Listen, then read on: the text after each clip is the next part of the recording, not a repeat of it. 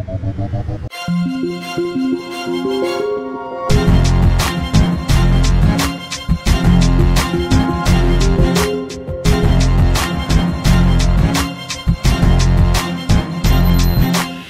Scott reporting live here at Stoneworks right in the quarry for a special fundraising event, and I'm here with Justice Jason Pulliam for tonight's event, fundraising event right here in the quarry. Justice Pulliam, tell us a little bit about this event and what it means to you this evening to be here with this fundraiser. Well, thank you so much for coming out and BVN for your support. This event is to raise money because it's a campaign to retain a position on the Fourth Court of Appeals. And the Fourth Court of Appeals is an appellate court. We hear criminal and civil cases for a 32-county region that covers most of South Texas. We hear cases like rape, robbery, murder, theft. We hear civil cases like appeals from an oil and gas lease, a contract case, deceptive trade practices case, negligence cases.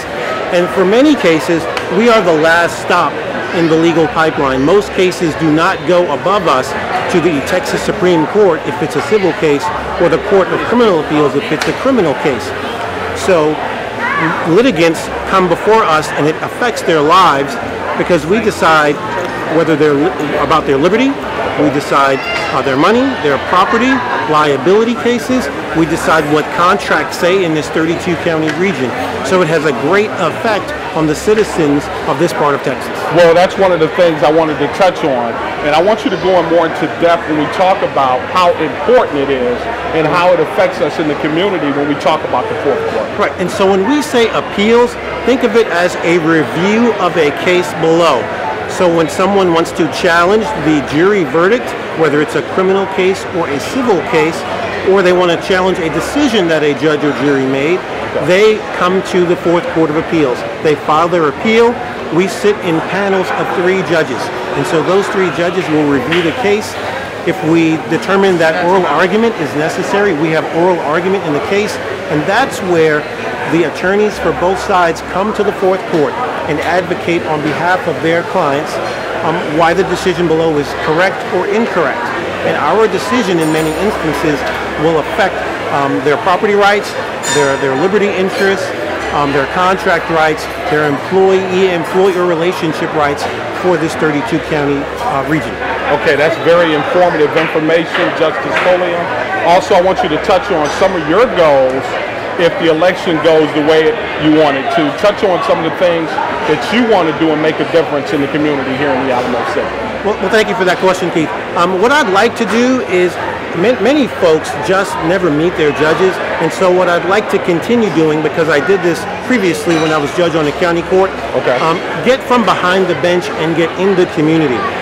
Go to career day events. Let kids know that they can be more than they might think about at this current moment. Keep their dreams alive. I want them to dare to believe, to know that they can become whatever it is their heart's desire, whether it's an engineer or an attorney or a teacher or a reporter like yourself.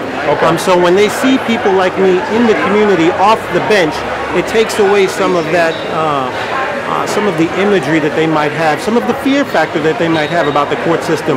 We have schools and courts where we bring children down for visits to the courtroom. I'd love to continue doing that. And if folks want to reach out to me, they can go to jasonforjudge.com. They can send me an email. It'll come to me, and I'll reach out to you and come to your school. I'll speak to the students, whether it's a career day. I go to reading events and listen to kids read, just to inspire and encourage them. Well, it seems like you got your strategy planned out, Justice Pulliam. I want to thank you for taking the time out, for allowing BVN to be a part of this fundraising event. This is Keith Scott with the fundraising event right here at Stoneworks, right here in the quarry in the Alamo City with Justice Pulliam. This is a special report, Keith Scott, Black Video News.